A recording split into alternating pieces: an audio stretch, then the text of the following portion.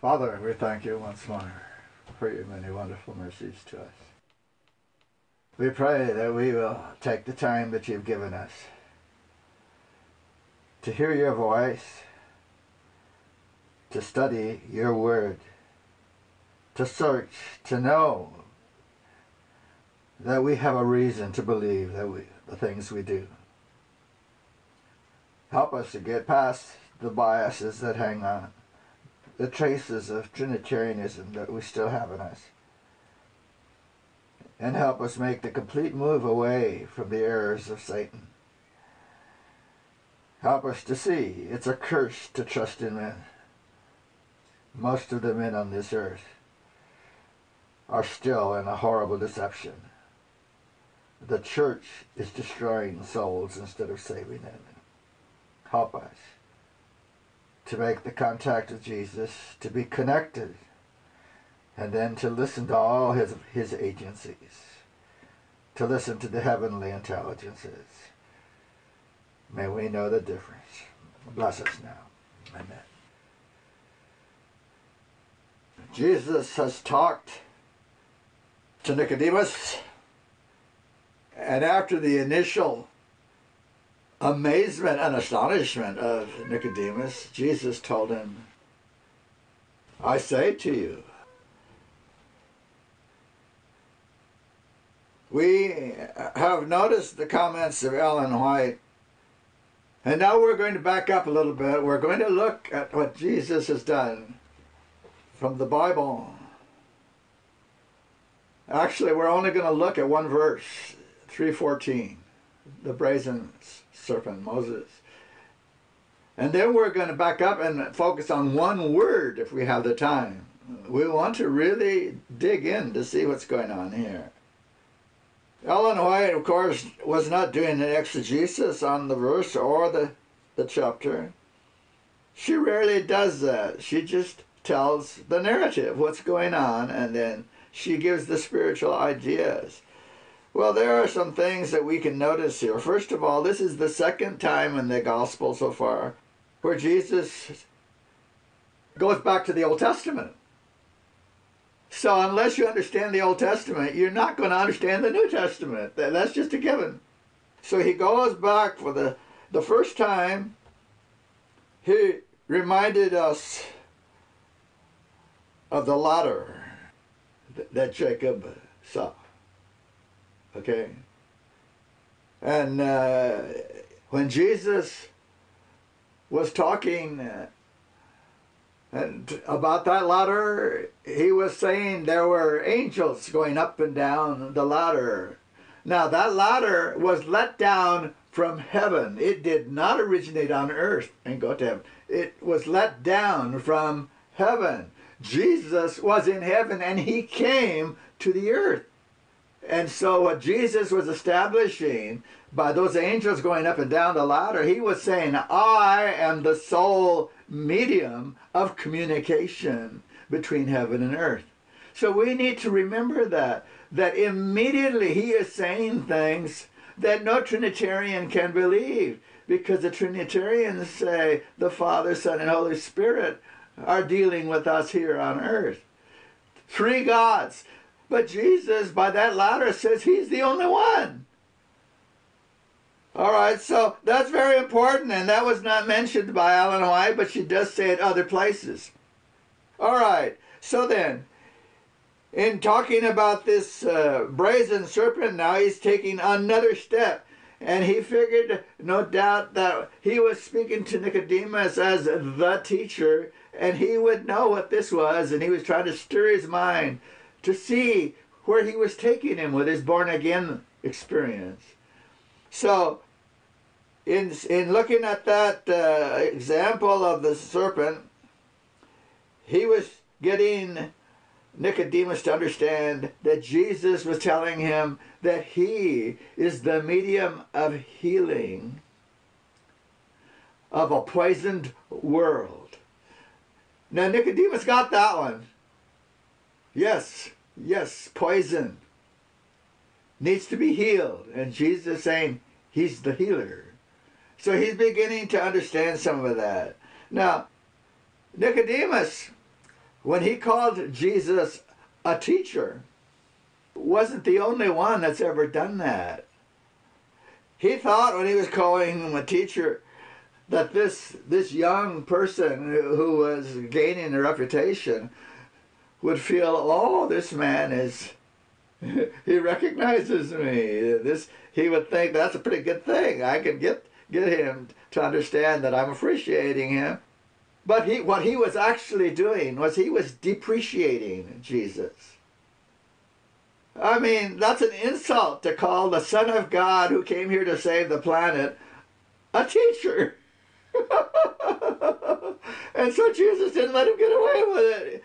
He wouldn't accept that from him. He immediately said, you need to be born again. He said, because you don't understand who I am. What do you call me a teacher for? So we're seeing some things here. Now, in Jesus doing that to this man, Jesus has told us something here that thousands in the Adventist church do not understand. And of course, when I say that, I really do believe the Adventist church has more information than any other church on the planet. But we're not using the information Jesus has given us. We have gone to the Sunday keeping way of looking at things instead of teaching them the Seventh-day Adventist way. So what am I talking about here? When Jesus said, you do not have the capacity to see the kingdom of God, what was he saying?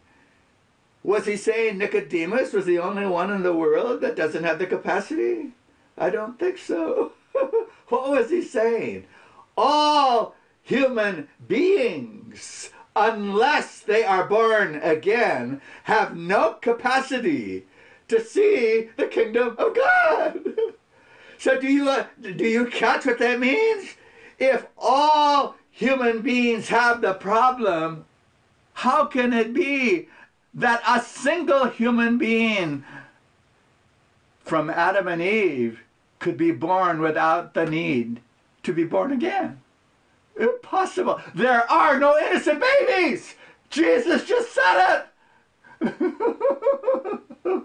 Now, isn't that amazing that we have so-called teachers who call themselves pastors on the videos are teaching people against John the 3rd chapter. And of course I could bring out several more chapters in the Bible. It's impossible for there ever to be a human who does not need to be born again. So that means every human on this earth, until that happens, is incapable of seeing what Jesus is saying or recognizing what the angels are saying to them. So this is very important. So now that he has put this in front of Nicodemus, and we know that it irritated him that Jesus put him with the rest of humanity.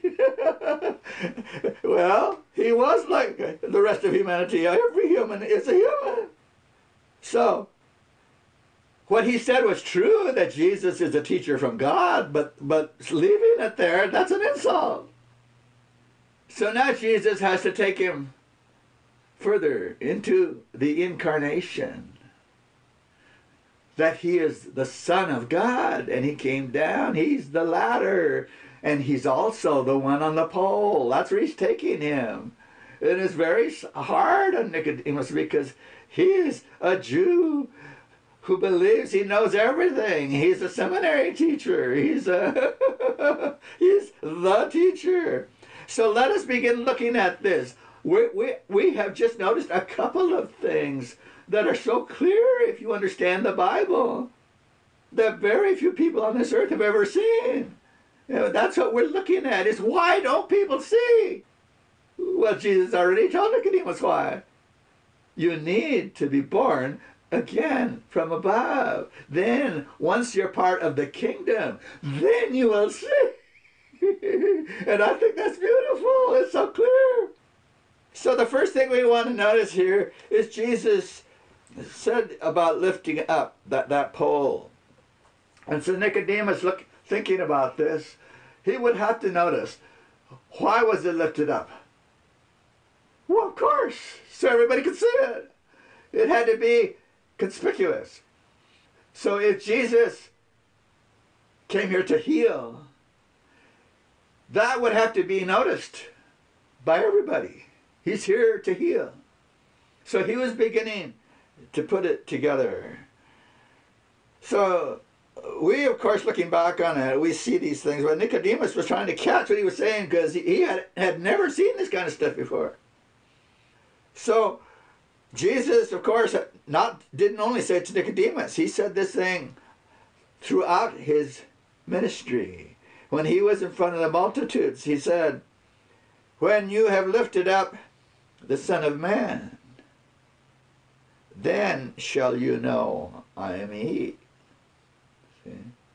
So this lifting up, there's something very important about him. It's just that little phrase he uses, lifted up. At the close of his ministry, we know that the Greeks came to him, and they came from the west, which signified to him that's the rest of the world.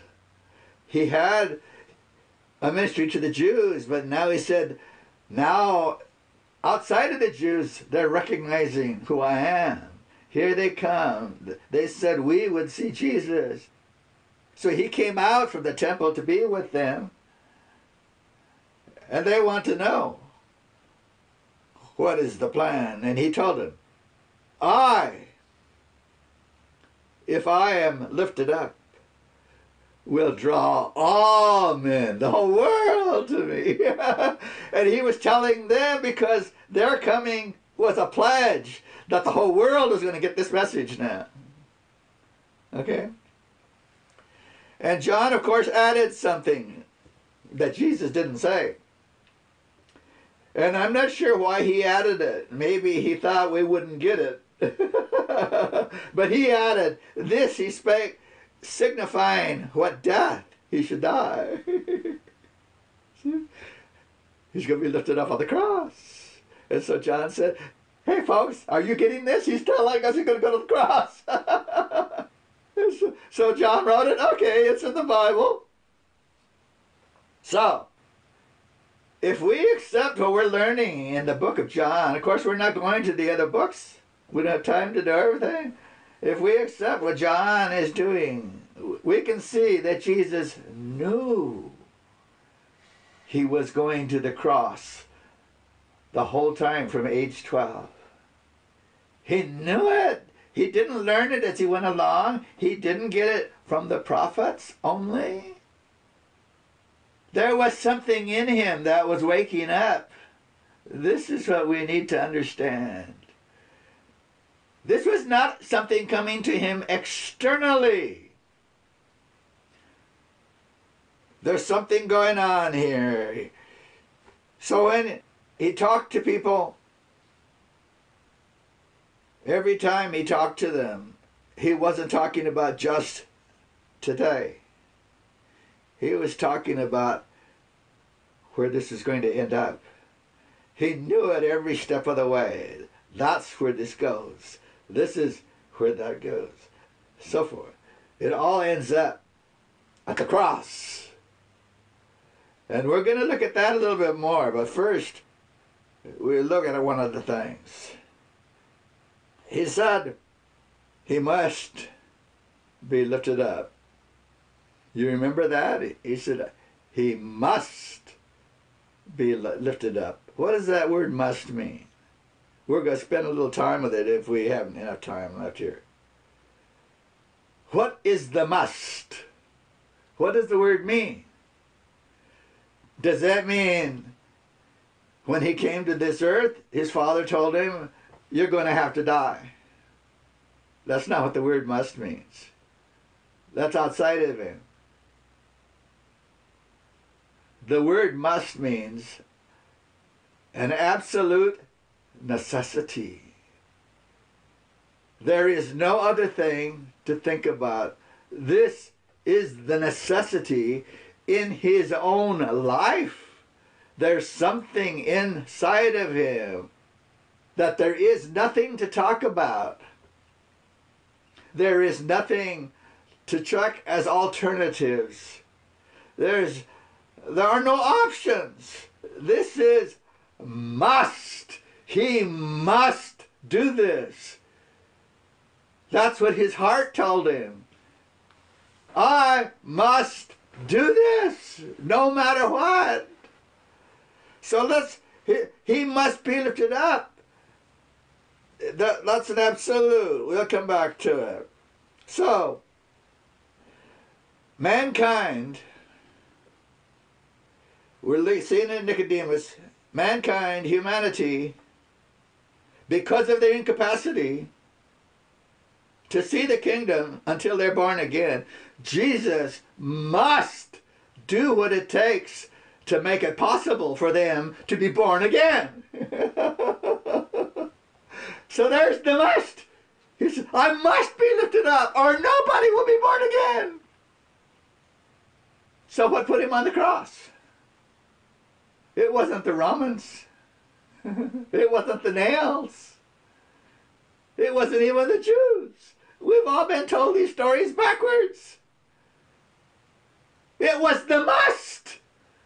He came from heaven to this earth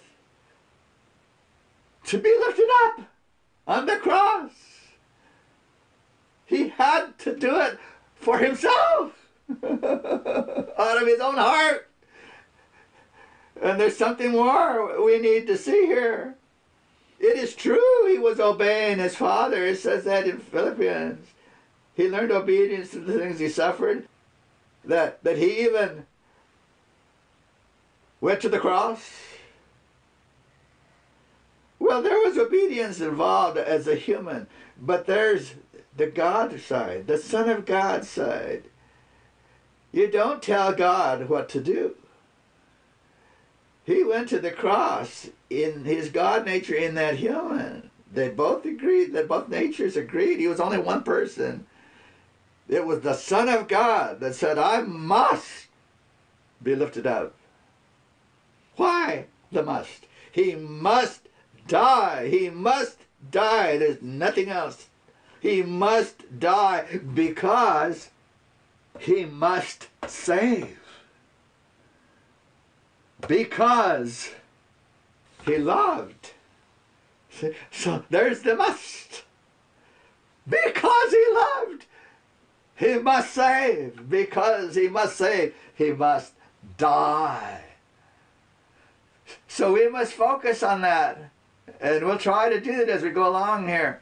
He's not coming here just to get something done as a matter of, well, logically this has to happen. No, he must do this as the Son of God. And I'm going to try to open that up a little bit. Why it could only be the Son of God. There's no gospel without the Son of God. Okay, so when they said he came to save others, but he can't save himself.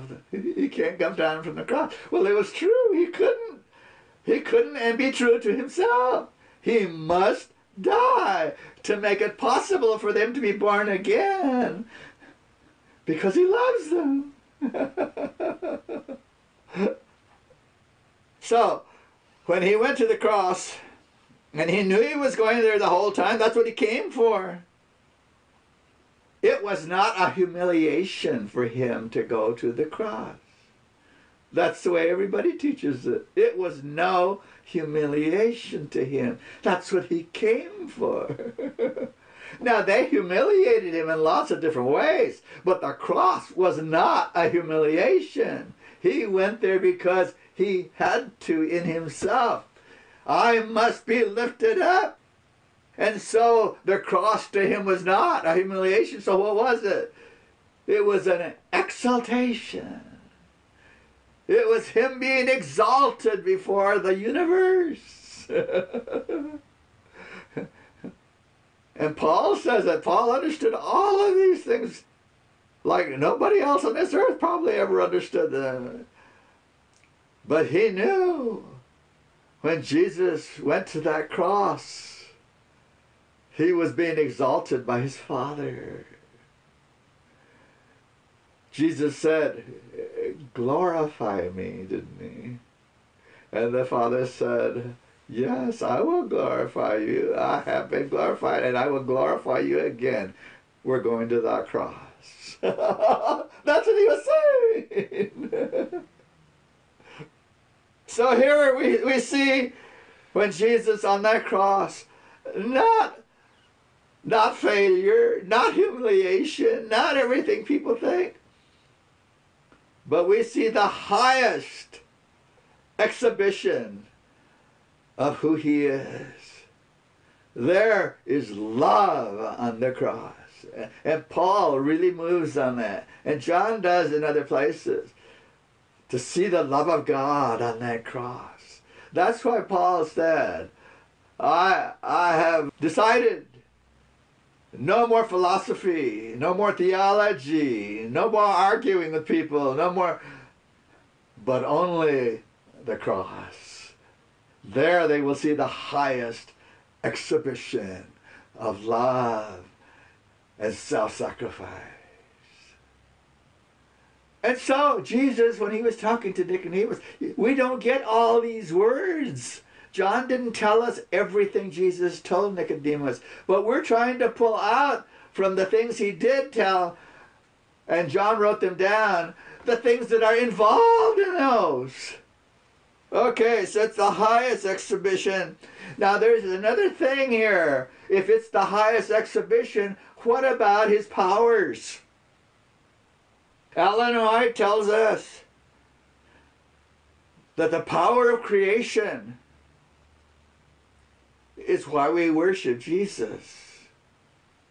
Now, she didn't say we worship the Father for that or a Holy Spirit. She never says that because there was no Holy Spirit person involved, no God, third God. So she says Jesus is the one who made the Sabbath. She says that in Desire of Ages, the same book they used to say he is no longer the Son of God. That's ridiculous.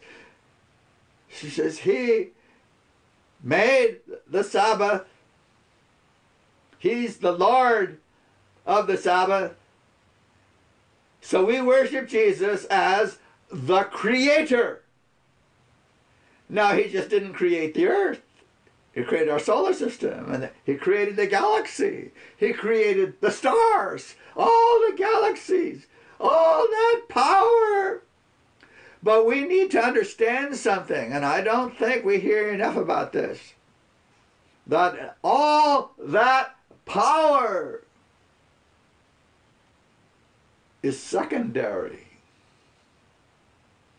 to the power it takes to take a ruined man and put him back together after what the devil has done to that man, and put him back together into the image of God restored. That's power. Because when he did that, and when he does it without a flaw.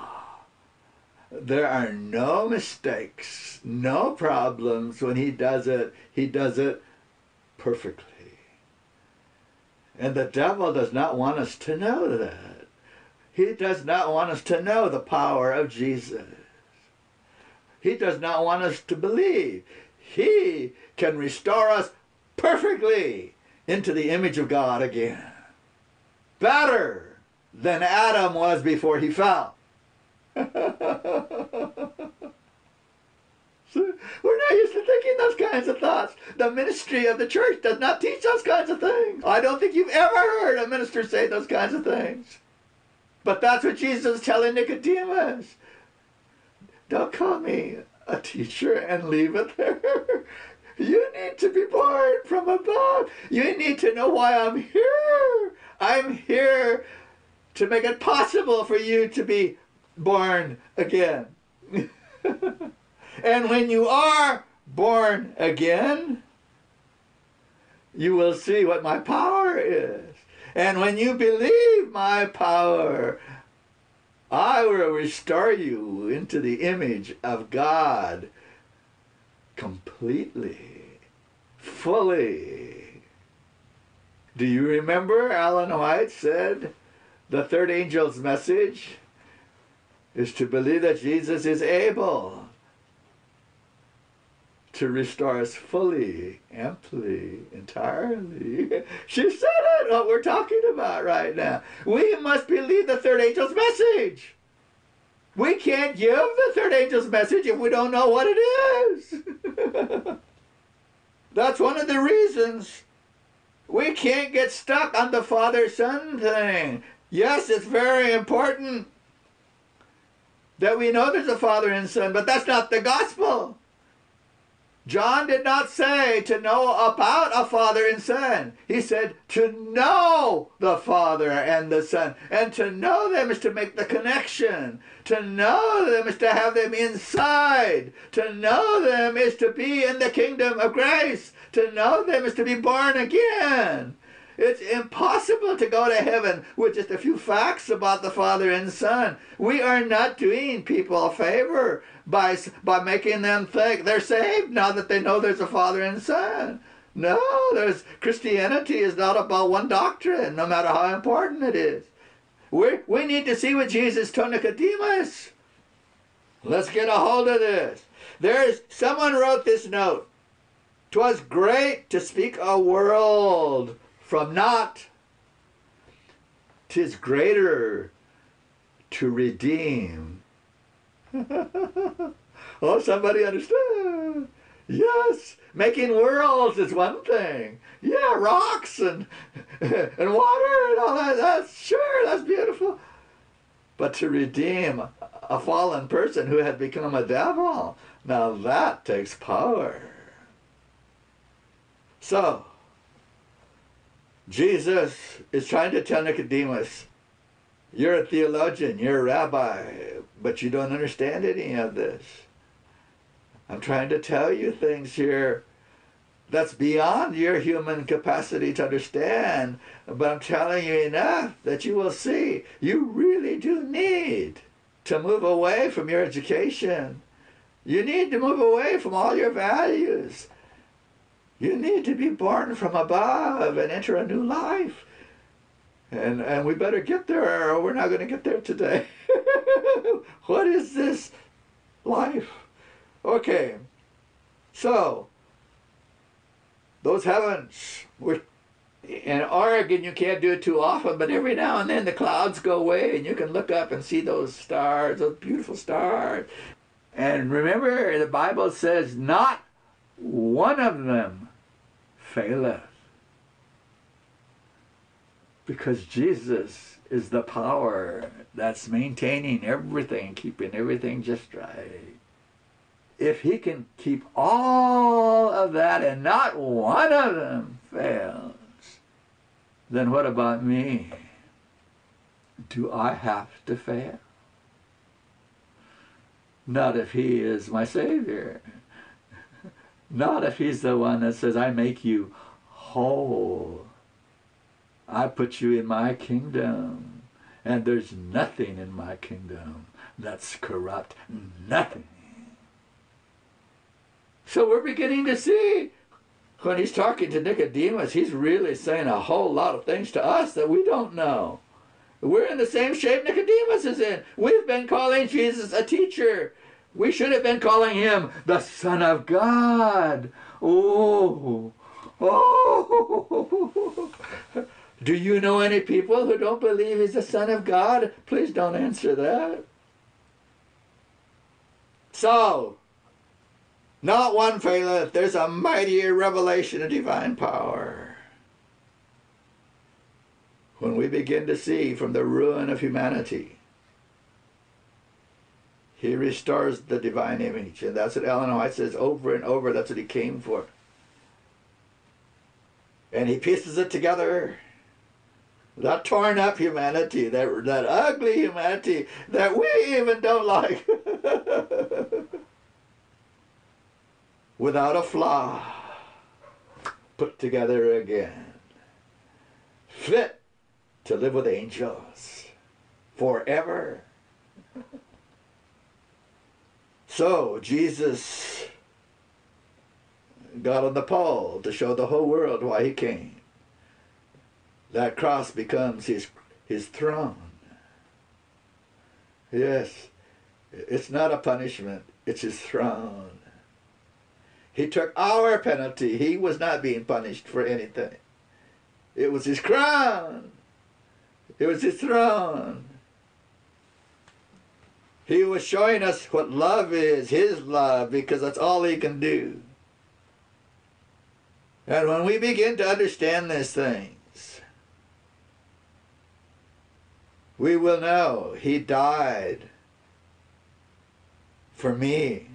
Ellen White says, don't say he died for us. Don't say that. That's an abstraction. You can't get a hold of that. You say, he died for me. And when you begin to get that, you begin to see, who died for me? The Son of God. And if you make him a metaphor, you don't have anybody that died for you. What good is one human dying for you, even if his name was Jesus Christ? No, it was the Son of God, the Creator, the upholder of all those stars, and not one fails. He will not fail me. And because he will not fail me, I will not fail him.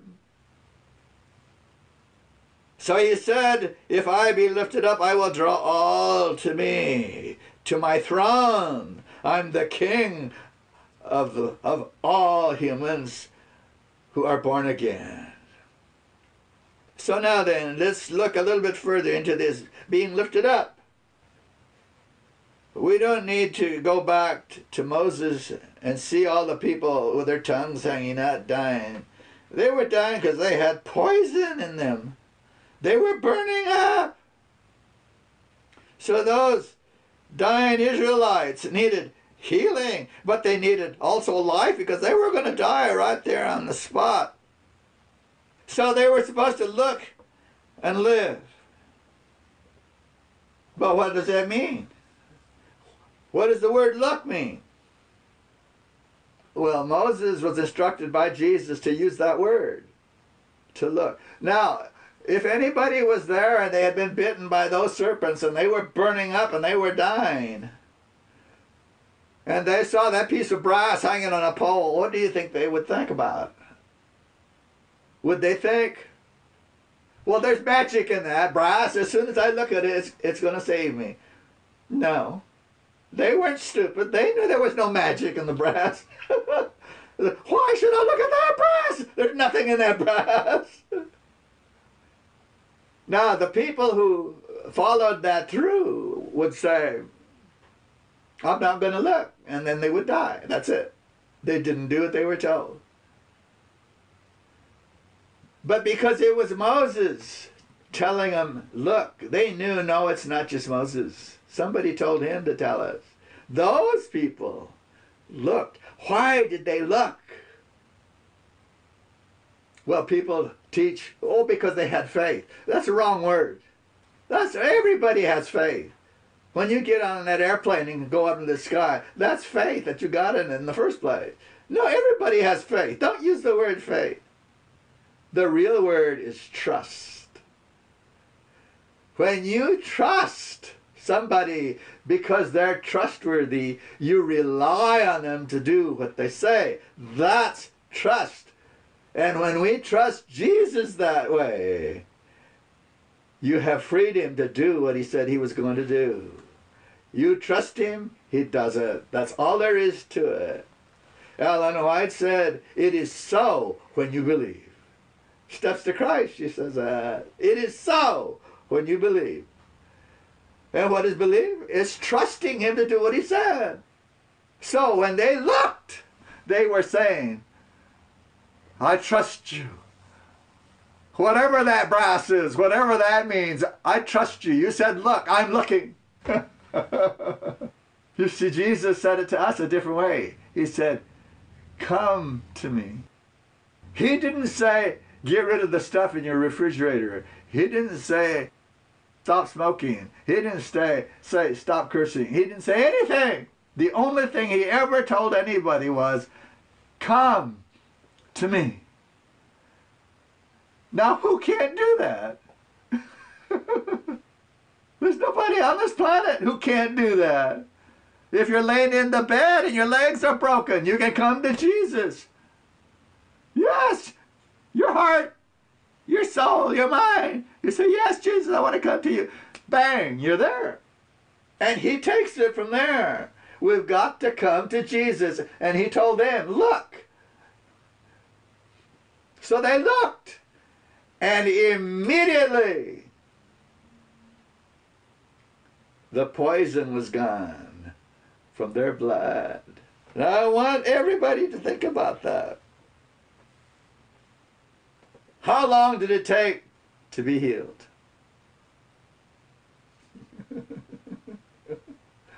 Do I have to work on it every day? I have to overcome this, I have to overcome this, I have to overcome that, I have to give up this, I have to... You're not going to find that in the Bible. He never said a thing like that to Nicodemus. He said, Nicodemus, it was look and live. So, the essence of trust is the act of the will to do something based on the reliability of the one you're trusting. Okay? So they were told to look, and the ones that did were healed. The poison was taken away instantly. What is the poison? Where'd they get it? Yeah, those snakes bit them. It was bad news. And that snake bite was healed by looking. Immediately, they had the gift because they had opened their heart. They didn't have to wait for it. They didn't have to do a whole bunch of things. They just needed to look. And someone has made the statement, you can't heal the poison in a man's veins by washing his hands, by putting cosmetics on him, by putting ointment on him. No, it's going to take something more. And Jesus telling Nicodemus what the more is. You must be born again. You must be born from above. You must be a new person. And that new person will not have the poison in them anymore. So now, when a person looks and they're healed, what is the healing? That's what we want to know, because this is what trips everybody up. They start looking at themselves to see if they have been healed. No, he didn't tell Nicodemus to do that. Let's see what's going on here. There's a life that comes with the look. The life that comes from God is eternal life. It's not just life for today. It's eternal life. Now here's where the hang-up comes, because all the churches teach that eternal life means you will never die. That is not what eternal life is in the Bible. So all the churches are teaching people the wrong reward. That is not the reward. That's not the gift. What is eternal life? Eternal life means the kind of life God gives. Not how long it lasts, but the kind of life that he gives. What kind of life does God give? It's called eternal life in the Bible because it's the kind of life he has. So what God gives the person who looks, who comes to Jesus, is a life that's in union with him. It's a life that's joined to God life. And that is eternal. It's immortal life. It's pure life. It's holy life. It's real life. And so this is the frightening part. We've been told that we're supposed to be holy once we are born again, but we weren't told why it happens and how it happens. We thought we had to be holy because now that's all we ever do is holy things. No, we aren't holy because of what we do. We are holy of what we have become. We now are joined with Jesus. It says that in Sons and Daughters, page 291. Fiber by fiber, vein by vein, we are joined to Jesus. Soul is joined to soul. That's what she says. That's been in the Spirit of Prophecy the whole time. How come we're missing all of this? So we have a life now that's in union with God. When Jesus said you must be born again, you're born again into that life with God. You can't make it happen. People want to become Christians because they say, okay, I want to join your church. Well, that doesn't work. No, we've got to join God, not the church. We join God, we join Jesus. We can't join his Father directly. It's impossible. We must join Jesus. He's the only one. The uplifted Son of God. This new life comes into us without poison. And that life without poison cannot die eternally. It's impossible. And Ellen White says it that way. It's impossible for a born-again person to die eternally. I'm just quoting Spirit Prophecy quotes. We don't have time to go through all of those things. We're trying to understand what Jesus told Nicodemus, and he was getting it. He said, I've never heard stuff like that. He said, but I know what's in the Bible. I've seen it. So, here's the question for today. When do we get eternal life? When did the Israelites get it? The Jews that had been bitten and were dying. When did they get it? Now. Here. Today. And every Seventh-day Adventist said, but my whole life I've been thinking, when I get good enough, I'll get eternal life. It's not in the Bible. We've been trapped into a false gospel by the Trinitarians. And I'm saying this because we still have not left the Trinitarian thought modes. We need to get away from what the Trinitarians did to us and pay attention to Jesus now. He is the Son of God, and the angels have been commissioned to guide us, to teach us. We must listen to them. They will show us and impress us what the Scriptures are really saying.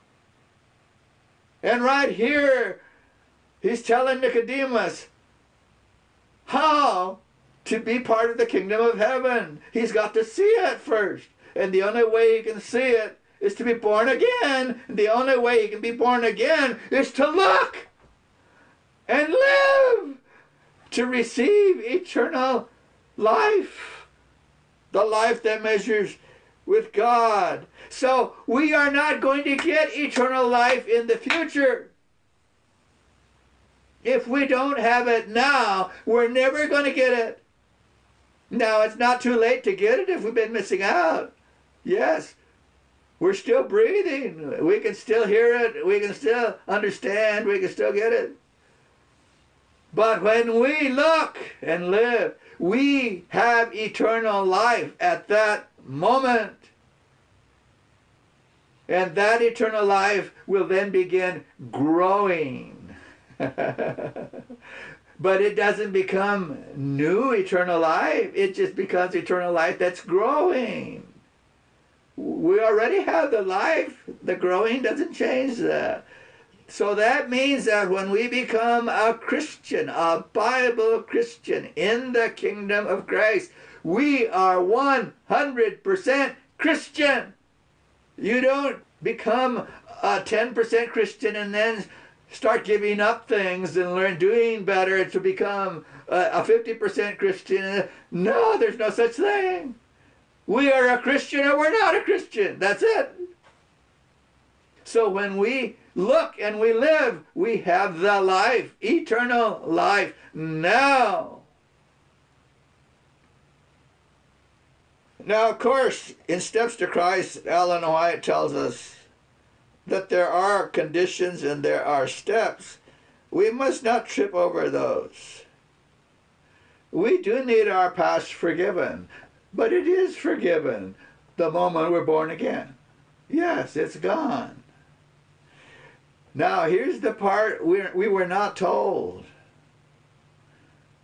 When we're born again, the power of sin in the present is canceled. Now, that statement does not say we will never sin again, because yes, we can be trapped, we can get careless, we can turn away aside from our faith. There's lots of things we can do to ourselves. But that's not what God does. It's not part of his plan. The plan is to be born again, have eternal life, and move with him, abide in him. The reason people don't abide in him is they never got in. That's the real reason. A person who is in learns how to abide. And that's where our focus should be, is abiding in him. What does that mean? We can't get too far away from what we're doing here. Abiding means Jesus is always in your mind. He's always in your thoughts. That's abiding. And you abide in him in the same way. You are always in his mind. It doesn't mean his body is in you and your body's in him. Of course not. It's in the mind. It's in the heart. We can all do these things. So, whoever believeth in me shall have eternal life. Now we know what that means. Do you really believe in Jesus? Do you really trust him? If you do, you have surrendered to him, and he says, I accept you where you are. I'll give you the new birth. I'll give you the new life. Now let's walk together. And the devil comes along and says, no, you better go back to being a Seventh-day Adventist. No, don't do that. You'll be a real Christian, and then you will be one of the few real Seventh-day Adventists on this planet. So let's look at this word, must. What do we have? We only have a few minutes here. Well, we'll get started. Jesus said he must. What is that word, must? We've already talked about it a little bit. It's a great necessity. It's a necessity. Now, let's just take a couple. We don't have time for more of times he said it. I want to start here. This is the one he said when he was age 12. When Mary and Joseph found him, and they were a little bit concerned that he wasn't with them. They figured he should have stayed right with him. But he said, well, why are you thinking those thoughts? Wist ye not, he said, I must be about my Father's business. I know now who I am. I'm the Son of God. I see the sacrificial system. I know why I'm here. I'm going to go to the cross. And I'm here because my Father sent me. Of course, he volunteered and he had the idea first. But he said, I must. There's nothing else on this earth that I really, really need to do. I must be about my Father's business. Now, I would like to ask the Trinitarians, if Jesus was so enlightened that he now knew who he was, and he said, I must be about my Father's business, did he know what he was talking about? He said, my Father. Did he have a father? Well, in Desire of Ages, Mary knew he was not talking about Joseph. Well, that means he had another father, a real one. Who was the real father of Jesus? God the Father. Who else could it be? So if Jesus was a metaphor, how come he didn't know about it? This scripture out of his own mouth said, how come you don't know? I'm the Son of God and I must be about my Father's business. I would like to ask the whole Seventh-day Adventist Church, how come you don't know Jesus is the Son of God and he must be about his Father's business? I would like an answer to that. Well, there's more to be said about all that. But he said some other things. At age 12, he knew he was going to be the sacrifice. He knew he was going to be the Savior of the world. A 12-year-old knew he was going to save the world. And he decided at that moment he was going to do it. A 12-year-old decided to be our Savior. And the reason he did it is he knew he was the Son of God. That's the only way he could make the decision. When he knew he was the Son of God and what he was in this world to do, obedience was never a question to him, because that's what sons do. That was his heart, to obey his father. And if he didn't have a father, who was he obeying? It was his own desire to save us. And he would do everything that was needed for man's salvation. It was all based on love. But the power behind all of that, he knew who he was. He knew the love in his heart for humankind, and he knew his love for his Father. He had to live his sonship. And if he didn't have one, the whole Bible is a fake. All Christianity is fake. And this idea of a metaphor is pure philosophy. We all ought to be philosophers instead of Christians. So right here in front of Nicodemus, he's telling us all the things the Adventist Church is denying. The things that the people who say babies are innocent are denying that Jesus said. And I'm not going to give you the list of things he's denying, because they're not true. We ought to study what he told Nicodemus more carefully. All right, I'm going to end with this. There was something inside of him, because he was the Son of God in the form of humanity. Two natures in one person.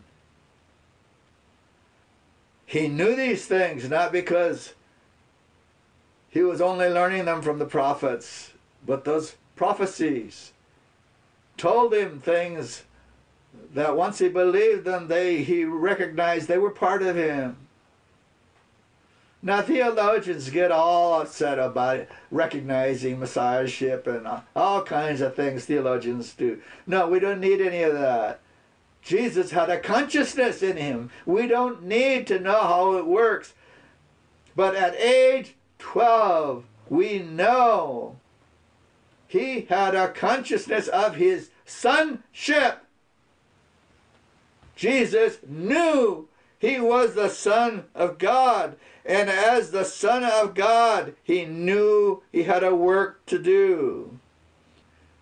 And in that work of going to the cross, that was his work. He didn't go there because he was punished. He went there because that's what he came for, was to go to the cross, to make it possible for us to be born again. His obedience now should not be a mystery to us. His obedience was spontaneous. It was natural. He didn't have to struggle to obey. Why is that? What else could he do but obey? He said, I must be about my Father's business. That means obedience, always. And if we are sons of God, it will become our second nature, because we are born again to obey, not to get saved. We don't have to be thinking like heathen, oh, I have to give up, and I have to give up that, and I have to give up that to be saved. And I have to do this, and I don't want to, and I have to do this, it's not convenient. That's the way heathen think. Do you know what that is when people think like that? Those people are slaves.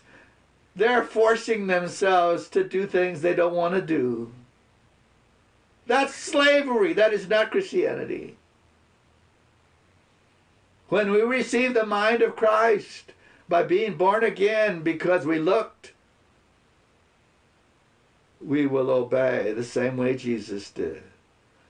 I must be about my Father's business.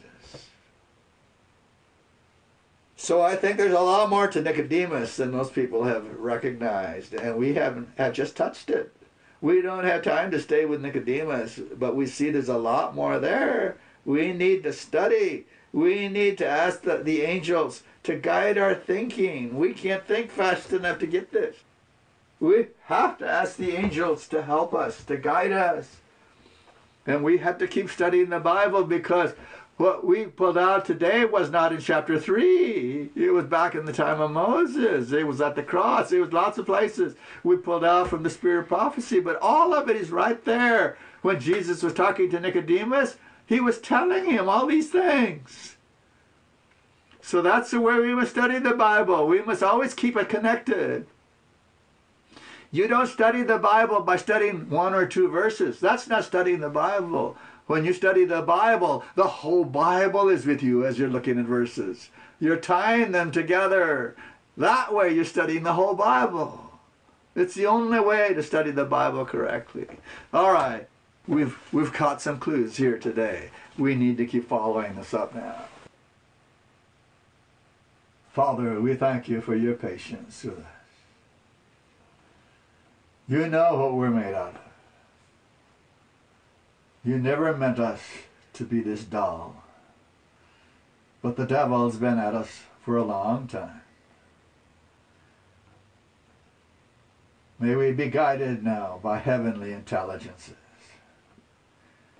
May your Spirit constantly be striving with us.